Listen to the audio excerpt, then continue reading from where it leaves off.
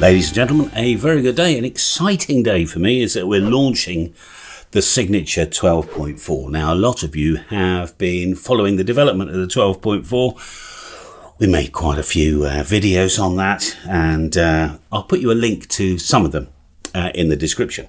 So if you've been following my progress over the last few weeks, you will know that all my live streams, certainly over the last couple of months, most of my live streams, apart from a couple I think we used on a fan dipole, have been using the prototype 12.4.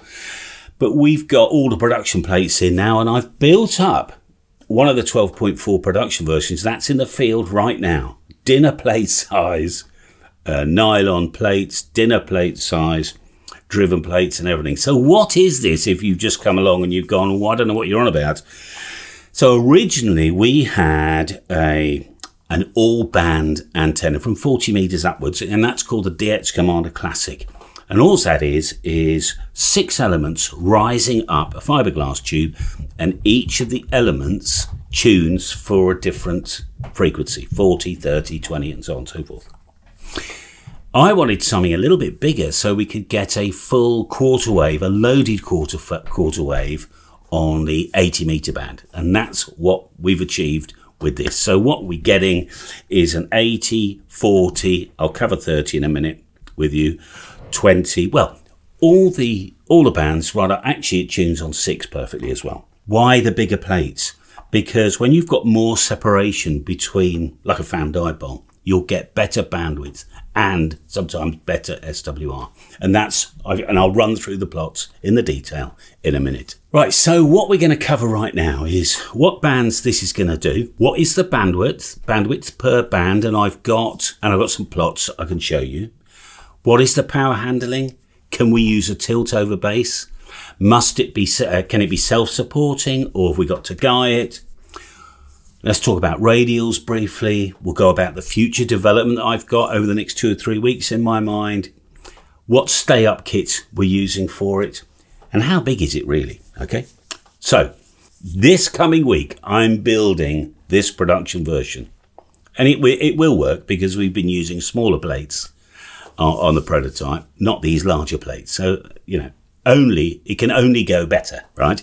So it's in the field right now, and I've got it running from 80 up to 6, as it so happens. Now, I'm currently missing 30 meters, and that's really annoying me, but I've got 2 very specific tricks I can employ to add 30 meters on either doing 30 and 10 or doing 80 and 30. I'm not going to run into the technology and the weird stuff that I've got in my head that will achieve that, but I have every confidence we will end up with 30 meters. Right now, if you buy this today, I'm not guaranteeing 30 and 10. You will have 30 or 10. What I can guarantee is I'll work my socks off. I've got a great plan, right, to get 80 and 30 on the same element. That's it. There'll be no impact at all on 80. None at all. In fact, it could potentially make it slightly more efficient, but it could add 30 meters on a perfect tune, because the idea is we don't have any ATU for this, all right? Sure, on the 80 meter, 75 meter band, so if you want to go from 3.5 up to 4, there's no antenna that will do that for you unless you add a load of 50 ohm resistors. But you can get a fairly wide bandwidth there, as best we can, and use either the ATU button or an outboard switch if you want to go all the way from FT8 right up to 75 meters or whatever you want to do if you're in America. And I should have put my phone on shutty uppy, but I didn't, so I'll do that now. Right, what's next? Bandwidth per band. As I'm chatting, I'll put them on the screen here. But effectively what we've got is 100 kilohertz on 80 at 1.5 SWR, 100 kilohertz. That's pretty good. I'm really pleased with that. I think what we'll end up with is 150, 200 kilohertz at 2:1 SWR. So don't be worried about 80 meters. 40 meters is gigantic to cover the whole band. In fact, all the bands cover more than the allocated bandwidths we have for frequency allocated to us anyway, apart from 10 meters. 10 meters is enormous. It goes from 28, well, nearly to 30, doesn't it? If you want CB instead of 12 meters, then we can just add a little bit. But again, you'll either have 12 and 10 or 11 and 10, if that's what you really wanted. Power. There's absolutely no reason why this shouldn't do 1500 watts all mode. And I will show you a trick when I do the final build, not right now, if you want to increase that to 1500 watts continuous duty, that's FT8 on 10 meters, 28 megahertz, because that's actually the point where most stuff starts to melt. We have discovered a way of not melting anything if you really wanted to go down the high power route.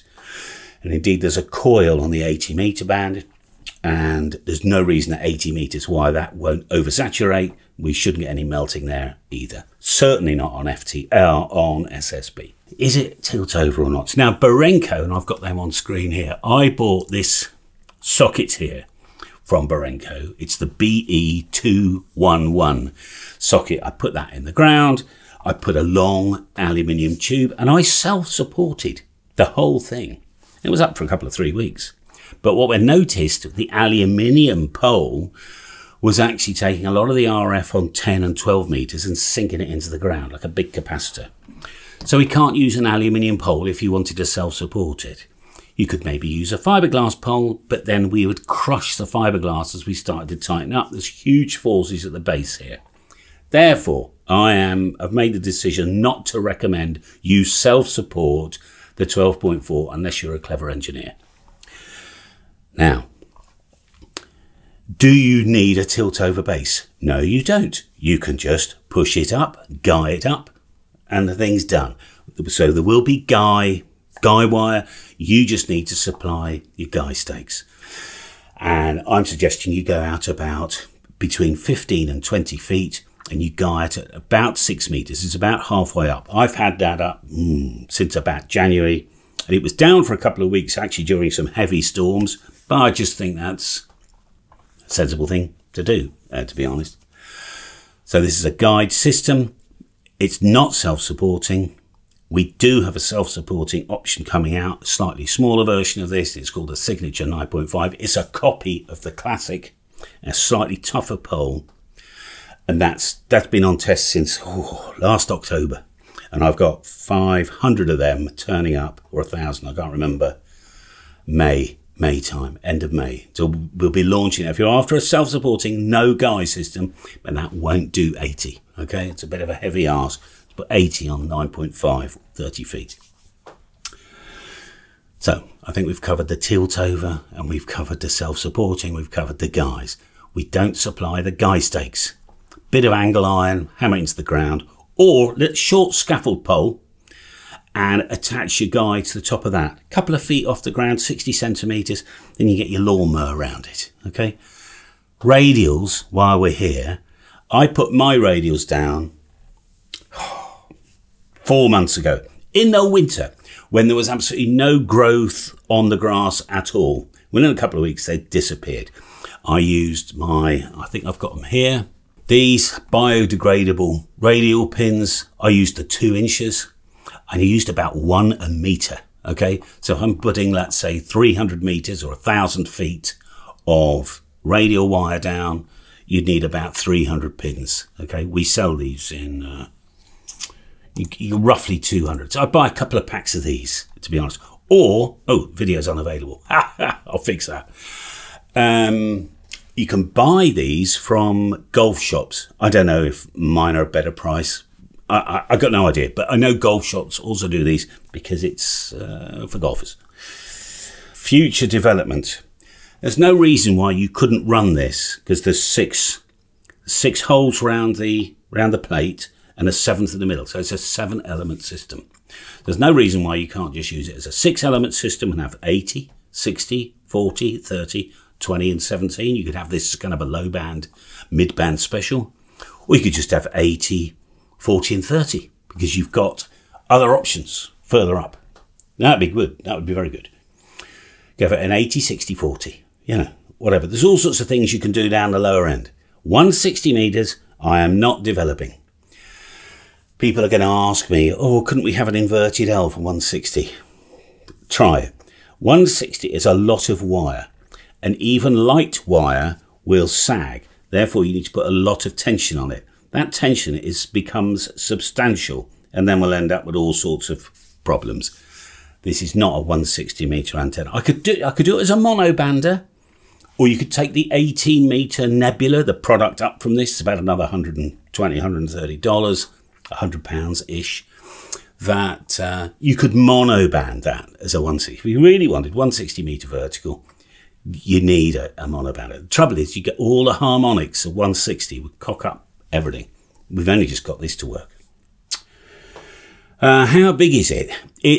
Lockie and I have measured it. It's anywhere between 12.3 and 12.7, depending on how hard you pull these out, or each section. Also, there is tolerance at the factory. So sometimes you can get almost an overshoot. You can actually see where the paint, they've stopped painting there. Which is one of the reasons Lockie and I are going to manually test every single one. So they all end up at about 12.4, 12.5 meters. But the length doesn't matter, because we'll tune this with a coil, which is just over halfway up. In fact, the plan is to put the coil a little bit higher to bring the next harmonic down a whisker. And that's what's going to hit us on 30 meters. That's the trick I've got, effectively. You'll just wind the wire around, bit of tape. I'll supply all the cable ties. It'll be a complete destruction video, or instruction video, for you to be able to do that. On average, I think that's about it. If you've got any questions, put them in the comments. Try not to email me. Comments are good because people can go through the comments and see my answer, because I've probably missed something out here. I'm only releasing 50 right now, because a lot of people know my product, understand the quality and my ability to resolve problems and all that sort of stuff. They've seen enough of it to say, I'll just buy it.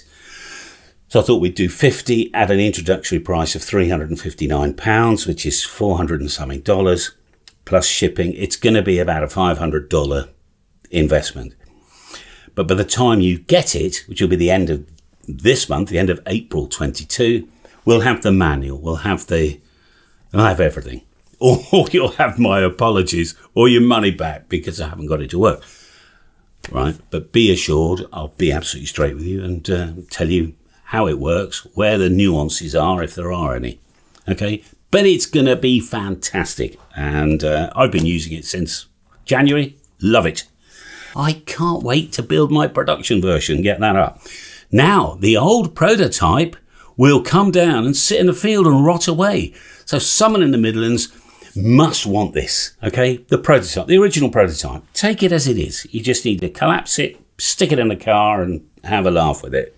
I'm thinking I'll give you another £50 worth of DX10 wire, just to, whatever. Give you some maybe radial pins or a stay-up kit or something. I'm thinking about £100. Basically, I'll give you £100 worth of gear if you'll take the old one away. There we are. So if you're in the Midlands and you fancy that, you let me know. In the meantime, head over to here, or I'm sure by the time you watch this, if you do a search for a Signature 12.4 DX Commander, Google will probably have found it. But if not, that is the link there, and I'll put that in the description. If you're on a PC, that's easier to find than on your phone. And you can pre-order that now at the pre-order price. Okay, so that's about it. Good luck, good DX. Enjoy your radio. Have more fun with antennas than your neighbour, and everything will be fine. Okay, so from me here, Callum, in the bunker on a Friday afternoon, rushing to get this thing done for you. All the best, and I will see you on the next one. Bye for now.